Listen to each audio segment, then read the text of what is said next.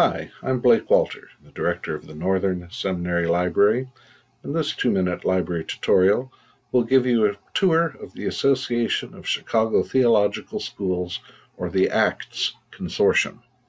For information about the ACTS Consortium, go to the top drop-down menu in the library homepage and select the Other Libraries link, and there you'll find in the middle of the page information about the Association of Chicago Theological Schools, a particularly rich association of 11 libraries serving 13 other seminaries and theological institutions in the Chicago area.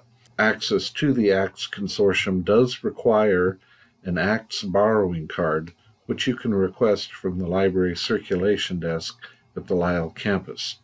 Clicking on the link for a listing of all ACTS schools will take you to the ACTS home page.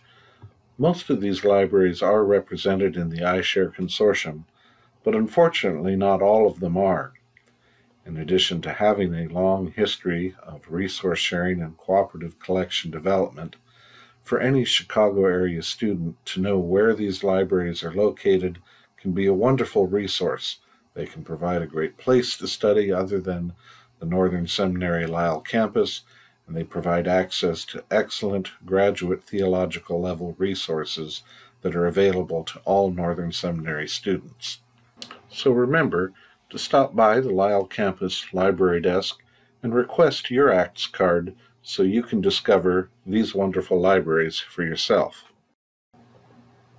Please contact me if you have any questions, and I wish you the very best in your research and studies at Northern Seminary.